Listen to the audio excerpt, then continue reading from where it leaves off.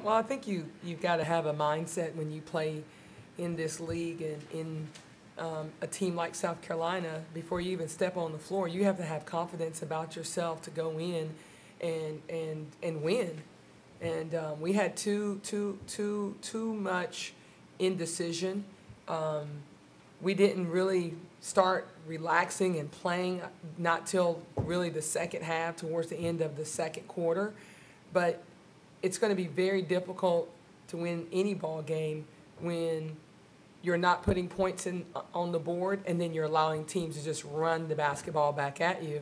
And like I said to my team, I go, okay, we're not scoring, but let's get on. If we're not on the offensive glass and we're not back in transition, then where are we? And we were in that place of really nowhere. And a lot of credit to South Carolina. We knew that their quickness on the perimeter is one of the best in the country. And so just really trying to get our foot speed and get our kids to match their foot speed. Well, when you're hanging out and down on the other end and they're able to go the other way, you're not catching them. And they executed well with their transition game. I think you mentioned confidence. Do you think it was a confidence issue, the slow start in the first quarter? Well, I think it's a mentality that you have to have, and it's got to be of confidence. It's got to be of a will to really dig deep and fight.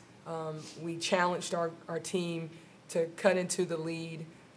In the third quarter, we left 10 points on the boards with layups and free throws, and I showed them that. I said, give yourself 10 make those layups and free throws, and now you're really in this ball game, even as poorly as we played in the first quarter.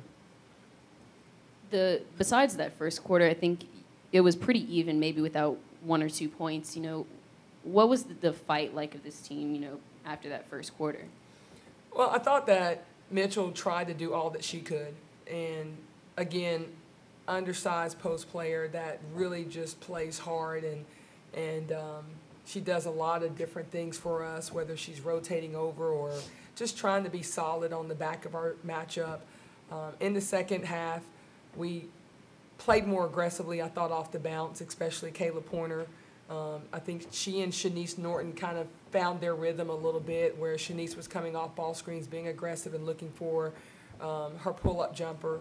So our execution was definitely better in the second half than it was in the first quarter.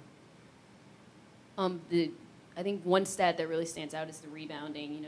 What was it? Their height that was giving y'all a lot of trouble, or boxing out, or crashing? What was it? Well, we missed a lot of.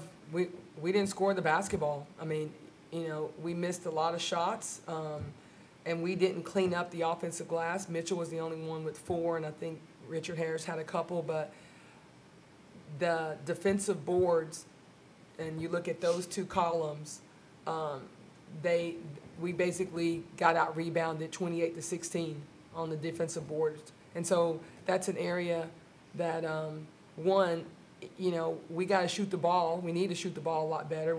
But they also shot a lot of layups and had a lot of wide open looks, and they were knocking them down. And they stuck to their game plan and came in here and executed their game plan and did it with 40 minutes of just continuous making. If we made mistakes defensively, they found the open player who knocked down shots for them. On the defensive side of the basketball, we switched up and started playing more man-to-man. And that's something that we don't play a lot, but we felt like we needed to change it up, and I thought we did some good things out of that. Yeah, Nikki, did they take Ayanna out of the game a little bit early? Because it looked like Faustine had some opportunities and she didn't convert them. Well, they both had some opportunities in the paint, we've got to move Mitchell around a little bit, and so we allow her to go to her face-up game, and in the last few games, she's made some of those perimeter shots, and that's loosened things up for her off the dribble penetration. Faustine, we've got to get her scoring the basketball. She's a presence in there, and just transferring what she's worked on in practice and applying it to the game. That's where we got to get that that crossover, and I don't feel like that's happening yet.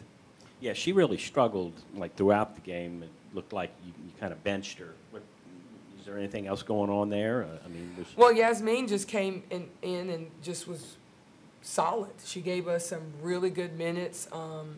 You know, she came in, she got rebounds, she got some offensive rebounds, she scored the basketball, she got us